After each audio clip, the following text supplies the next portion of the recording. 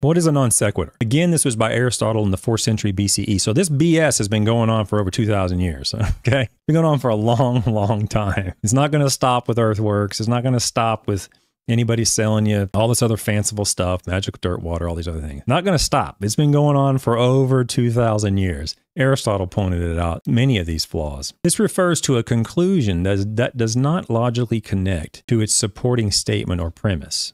This would be like calcium is beneficial to turf grass, which is what he said at the beginning of his video. That's true. Calcium is beneficial. Calcium is essential. It is a plant essential element. There's no question. Calcium is very important in soils. There's no question.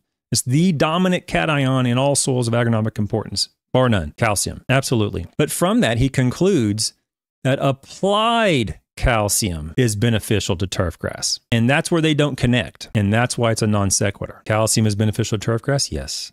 Applied calcium? Whoop, hold on. Those two aren't related. You have to show me evidence that the applied calcium is beneficial. Not that calcium is beneficial. We all know calcium is beneficial. And we all know calcium is a plant essential element. What does the applied calcium do that I'm going to buy and put out? What is that going to do? And that's known as a non sequitur.